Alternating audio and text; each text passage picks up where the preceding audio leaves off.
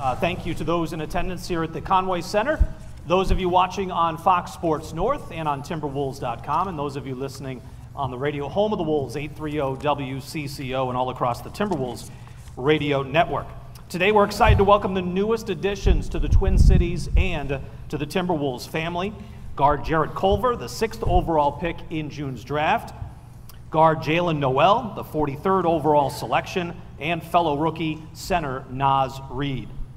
Jarrett was named Big 12 Player of the Year after averaging 19 points, 6 rebounds, and 4 assists for Texas Tech last season.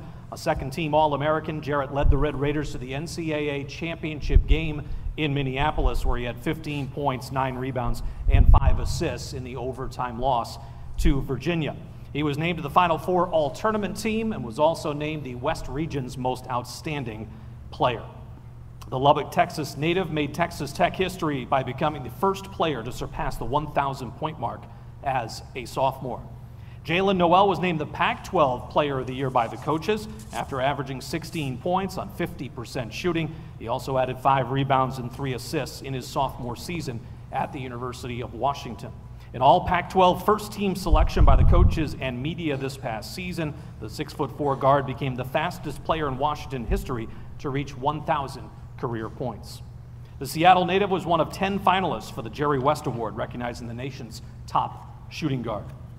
Naz Reid played for the Timberwolves in Summer League and was one of the most impressive players in Las Vegas. He averaged 12 points and 5 rebounds over 7 games, including a team-high 20-point effort in Minnesota's semifinal win over Brooklyn. The 6'10" center appeared in 34 games as a freshman for Louisiana State last season, where he averaged 14 points and a team-high 7 rebounds. The New Jersey native was named to the SEC All-Freshman team after leading the Tigers to the SEC regular season championship and a berth in the tournament and a run to the Sweet 16. To tip off today's press conference, we'll hear some words from President of Basketball Operations, Gersson Rosas, then head coach Ryan Saunders, and then finally we'll hear from Jarrett, Jaylen, and Naz before opening it up to some questions from the media. Gersson? Thank you, Alan. It's a pleasure to be here with all of you today. This is an important day for our program, not just because we're announcing the newest players to our program, but also where we're at. This community center, we're part of this community, and it's important for us to represent in the best way possible. And I'm excited about these individuals, not just as players, but as people. And today, it's about their families coming into our families. And we've got high character individuals who are passionate about their family and character and the game of basketball. And when you can unite all those things, it makes it special.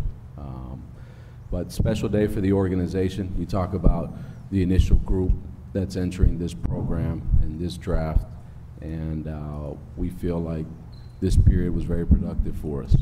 We added talented individuals who have the capability to play the way we want to play, but high character individuals who are passionate about the game and who want to do great things. And as we build out our program, as we talk about the things that we want to be, it's about them. It's about the players. And today's a special day for them and their family. And starting with Jarrett Culver, a lot of serendipity in being here in Minnesota. And this is a young man, a young professional who's come a long way from Lubbock, Texas, and led his program to the championship game, and is represented by a great family, and we really value those traits, those characteristics.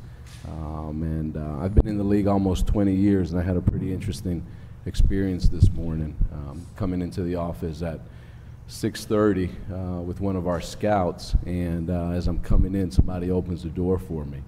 And it's Jarrett on his way out the building after just having finished his workout, which speaks to who he is and what he's about. And when you want to build a championship sustainable program, those are the individuals that you want. And when your best players are your hardest workers, they set the tone for the program. So we're excited about Jarrett, not only a special individual, but a talented player, a big wing with two-way ability, playmaker, scorer, but a defender that can guard multiple positions. And he's a high-end addition to our program. We're excited.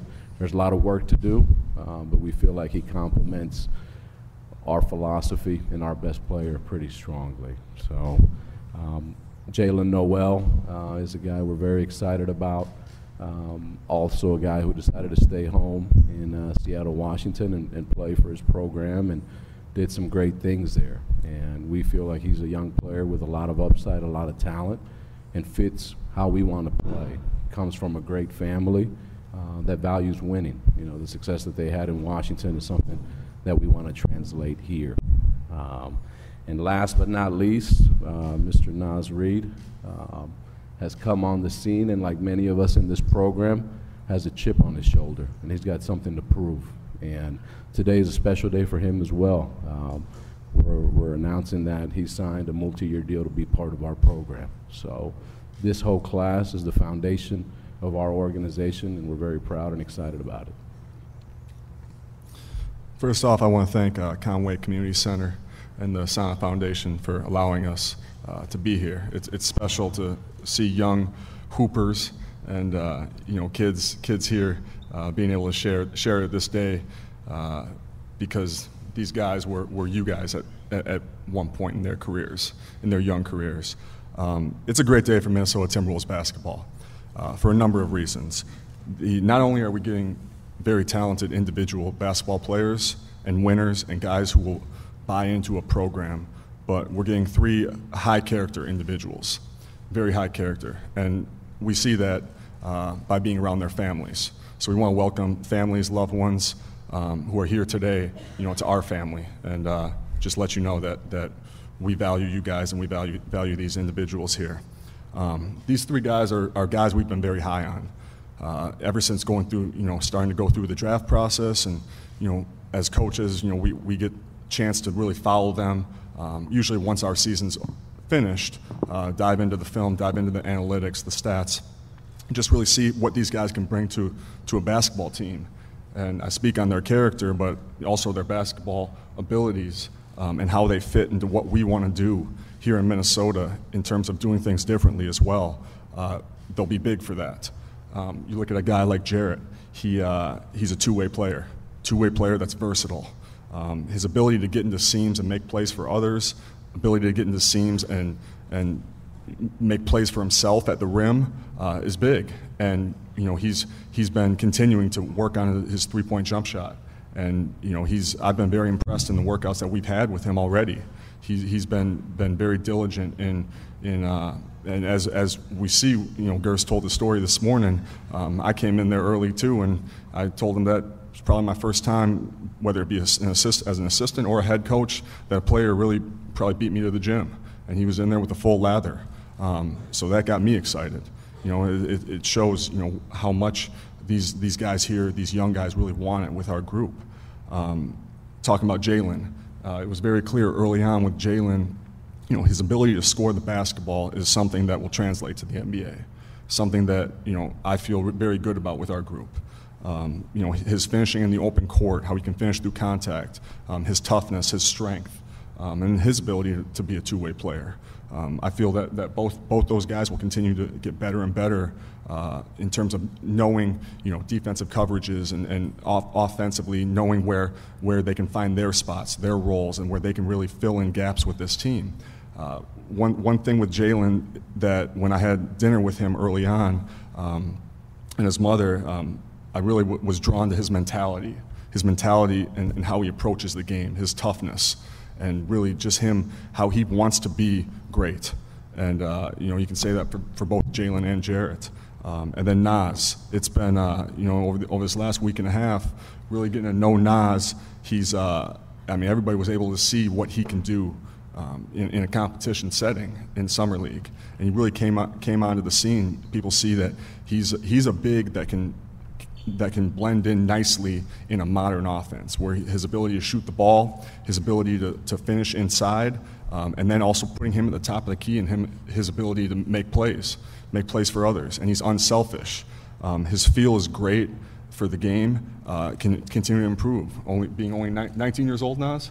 being only 19 years old, he's he's got tremendous upside, and his talent is something that Minnesota fans should really be looking forward to seeing grow. So like I said, it's a great day for Minnesota Timberwolves basketball, because not only are you getting 3 very talented basketball players, but you're getting 3 very high character individuals. First off, I just want to thank God just for the opportunity I have to play basketball at the highest level and just everything I worked for since a kid. I want to thank my family, my 2 parents, my 2 brothers, Trey and JJ, my cousin G and grandma. Just being by my side, sticking with me. I wouldn't be here without y'all. And, of course, I want to thank my team behind me, Kate, Ron, and Chris. We've been through it all. Y'all helped me through this whole process, and, I appreciate y'all so much. And then the organization of Minnesota Timberwolves, I'm just thankful for y'all taking a chance and opportunity on a kid from Lubbock. I'm excited to get to work. I'm excited for the long journey that we're going to have. And, I want to win as bad as these coaches and the culture they're building. So, I'm excited for it. And then Lubbock, Texas, and Texas Tech, just everything we've been through. And I grew up my hometown in Lubbock. I'm just excited for everything that's to come and everything that came. So, I'm ready to get to work, and I'm excited for everything to come, and I'm just excited to be a Minnesota Timberwolf. First off, I would like to thank God. I would like to thank my mother, grandma, auntie, little brother over there, god brother. It's been an amazing journey. Worked very hard to get to this point. A lot of ups, a lot of downs. I want to thank the University of Washington. They took a chance on a young kid coming in, a young 17-year-old, and the organization of the Minnesota Timberwolves. You guys took a chance on a 19-year-old kid at the time, just turned 20. I'm ready to come in and be a part of this program and just work my butt off every day. And when Coach Ryan says we were one of you guys, I literally was. I came from Rotary Boys and Girls Club. I was in the gym like this every day, just playing. And me and my friends, just running up and down, just every day. This is what really made me love the game of basketball. So, you guys, hope you guys look at us and see that you guys can accomplish this too, whether it's basketball or anything you guys want. Just work very hard, and you guys can accomplish anything you guys want to. First, I want to thank God as well. My family, been through so much together. I couldn't imagine being here today without you guys. The struggle, just not being able to do a lot of things in life. Whereas though today, we have an opportunity to provide and just do a lot of great things for each other. And I've been in your shoes since I was in 5th grade. Boys and Girls Clubs. I built a lot of relationships throughout the Boys and Girls Clubs. It's a wonderful thing to have. It's exciting. You just see your peers grow up with you and just doing amazing things with you, and just being wonderful towards each other. And then just the Timberwolves, I want to thank the Timberwolves for believing in me and when nobody else did. You guys seeing the potential I have and the upside I have, and the chip on my shoulder, and I just want to win. I've always been the winner. I've been sort of loser, so I want to win, and I'm just going to do whatever I can to help this team win. Thank you, gentlemen. Now we'll open it up to some questions from the media. We've got some microphones being passed around. If you could just state your name and your affiliation before asking your question. John? John Krasinski from The Athletic. For both Jarrett and Jaylen, you grew up in one place, went to school in one place. What is your emotions like just in terms of coming to a new city, getting to know a new community, in addition to what you're going to be doing and pursuing an NBA dream? For me, I'm excited for it. It's a new adventure for me for sure, just getting out of Lubbock, Texas, and just everything that's to come. I'm excited to get involved with the community, play my heart out every night with the team, and just be a part of the city and everything that comes with it. So I'm just very excited to be a part of this. for me, it's very exciting and nerve-wracking, being in a new place. Growing up, same area, being in the same area for almost 19 years. But honestly, I could say that Minnesota is a little bit like Seattle, so I feel like it's going to be get very comfortable, this time. So. Chris Hine from the Minneapolis Star-Tribune. This question's for Naz. What did it feel like to sign that contract today, and just how good did you feel coming off of Summer League, and how badly did you want to prove to maybe the rest of the league that they made a mistake in passing you over? It felt great to sign the contract today, things like that. But I felt as though not being drafted humbled me a lot more. Just put a bigger chip on my shoulder. Whereas though, I just go out every day, and whoever's in front of me, just try to do whatever I can to stop them, or just do my best of my abilities every night. And I may have taken plays off in high school, college. Whereas though, now I feel as though every bit of effort in me is going to be displayed on the floor. Danny Cunningham, Score North for Jarrett. When we had talked to you in Vegas, it was just after the trade went through, so you really hadn't been a part of the Wolves as an organization for very long. How have your first 2 weeks with this organization gone?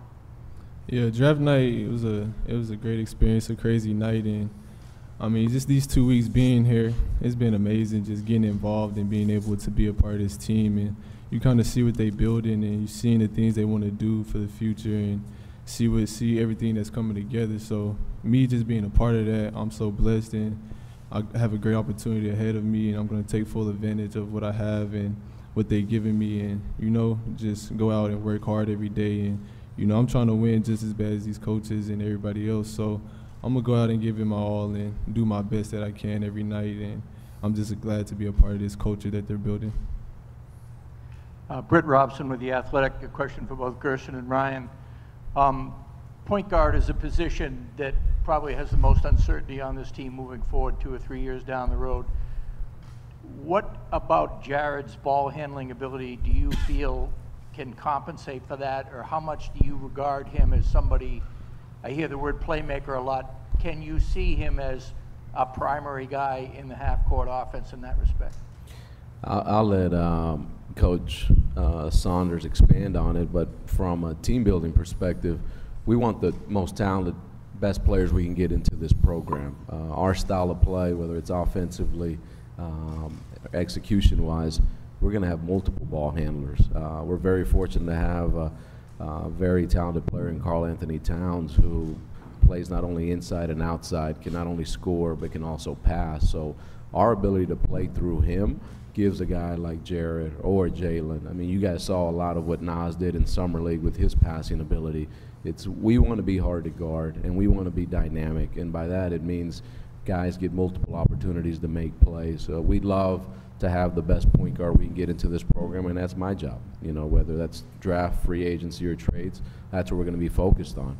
But as we build this program, we want to give guys like Jarrett and Jaylen an opportunity to grow and develop and see if they can be that guy for us. So to be able to have a guy like Jarrett, who did it in college at a high level, who had the level of success that he had at Texas Tech as their point guard, as their playmaker, in terms of projection, that lends well for itself. I've long been in favor of having multiple ball handlers and almost you can play 2 point guards together. You see that happen a number of times in the NBA, but like Gersson said, we want to put the most talent we have out there on that court and maximize that talent. And how we do that is within our system, we believe. I think we were able to see some of that in Summer League, but we want to be a team that has has general sets, but then players, intelligent basketball players that read off those sets, where we're allowing their talents to flourish, and we're allowing their player development that we'll be doing on off days or on practice days, before games, we're allowing that to shine through. And with that, and I'll bring Jaylen into the mix too, as well as Naz.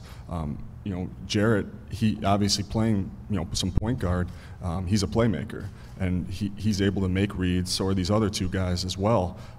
So it's one of those things that you can never have too many, good decision makers on the court. So we do look at him as a guy who can be in that mold in the future. Dawn Mitchell, Fox 9. I'm going to start with Naz, but I also want to get your input. Naz, how important was it to, once the talking is done and the signing is done, to actually get in and play basketball, to have the competition of Summer League, and to kind of just learn and show what you can do? And for Jarrett and Jaylen, are you chomping at the bit to actually stop talking, stop practicing, and just get in there and play?